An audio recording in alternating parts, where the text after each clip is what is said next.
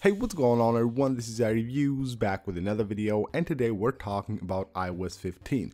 We have something really interesting to talk about this software, which actually didn't get much love from iOS users. And initially when Apple released it to the public, and they also allowed people to stay on iOS 14, even though iOS 15 was released to the public, not a lot of users updated to iOS 15, so of course that pushed Apple to actually stop that and just make people update to iOS 15 because it didn't get the love they was hoping for.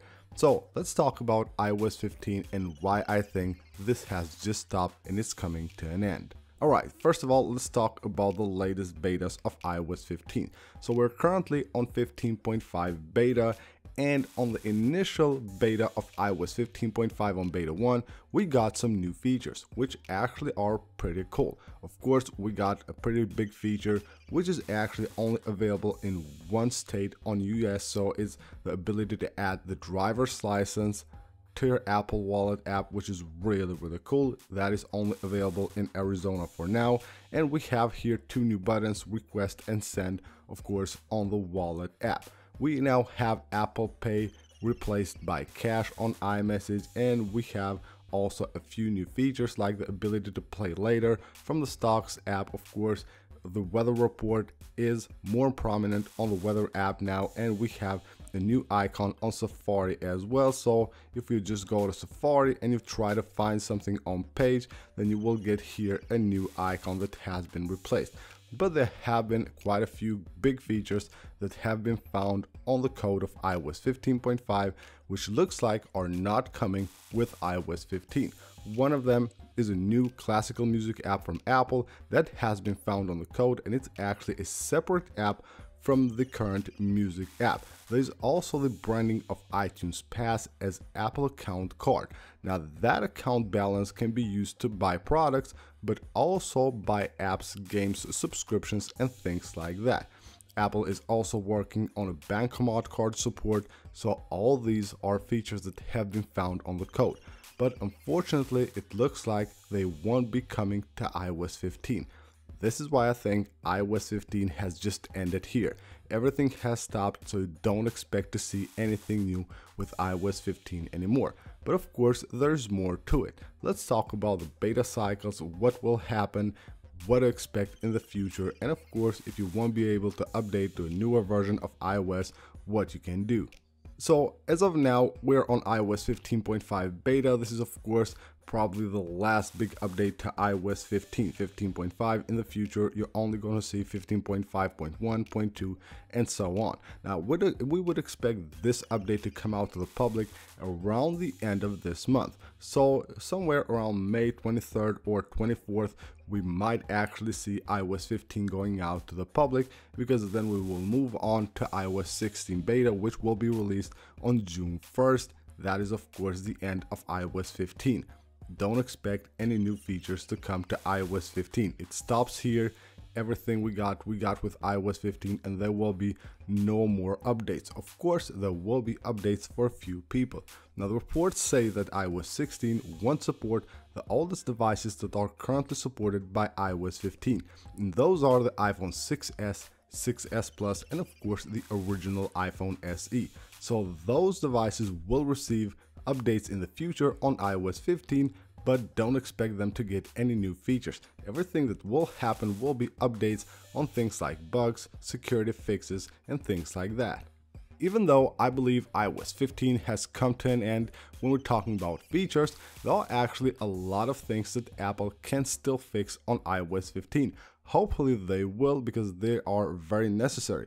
First of all, you go to the Health app, you try to browse here, maybe search for something, and it won't bring any results at all. So you can see I can search here anything I want, it just won't show any results at all. That's really annoying. Or the old iOS 15 bug, which actually hasn't been fixed yet. Sometimes it gets better, sometimes it gets worse. You go to General, you will have of course here your iPhone storage, and this sometimes will load in seconds, sometimes it will take minutes, and sometimes not even load at all. So these are two of the main bugs that I'm experiencing here on my iPhone on iOS 15.5 currently, and you can see right here what I'm talking about. The storage is just not loading at all, and this is really annoying. So what I believe Apple will do now on with iOS 15, hopefully get a hand on these bugs and fix them for the users that actually will be left using iOS 15 and won't be able to update to iOS 16. That would be really good. And of course, much appreciated would be work on the battery. Now, battery life on iOS 15 hasn't never been that great. It has been quite good, but not the best ever. But of course, there was also bugs with iOS 15.4. They have been fixed on iOS 15.4.1. And from now on, basically we'll get the same battery life as you got on iOS 15.3 with 15.4.1 and 15.5. It's about the same. So hopefully they will improve here as well. And of course, just do the main things like when it comes to performance, polish iOS 15.5 for users that won't be able to update to iOS 16. Now, as a conclusion, iOS 15.5 is the last big update to iOS 15. I would expect Apple in the future only to release minor updates with bugs and security fixes. Most of them, of course, will be for users that won't be able to update their device to iOS 16. And throughout the summer, you can expect those minor updates, of course, to come even to users with newer devices that won't be updated to iOS 16 until the end of September when it gets out to the public. So in the future, if you have one of those older devices, you will of course receive security and bug fixes and things like that, but don't expect anything big anymore from iOS 15. I think this update has come to an end. Now, it has been quite an interesting update, even though it has some pretty cool features. Most people didn't like this update, but again, a year has gone and we can now expect to see iOS 16, which will be released on beta 1 on June 6th, and let's see if we get any bigger changes and features than we got on iOS 15. Of course, if you're not a dev, then you won't be able to install the first beta of iOS 16 on June 6th. You will have to wait probably around 3 to 4 other weeks until Apple decides to release the public beta so the public can test it. And of course, once they think it's stable enough for the public to test it, you will be able to enroll on the public beta program and try it out for yourself. Now, for the people that have older devices that won't be supported by iOS 16, just know that unfortunately there's nothing you can do. In the past, where this happened, I had a lot of people asking me whether there's like a method to install a newer iOS version which is not supported by your device. That cannot happen and you won't be able to do that. So just be aware of that and don't try anything because you might even damage your device. So that is it for this video, guys. Let me know what you think about iOS 15. Have you installed this update? Have you used it on your device?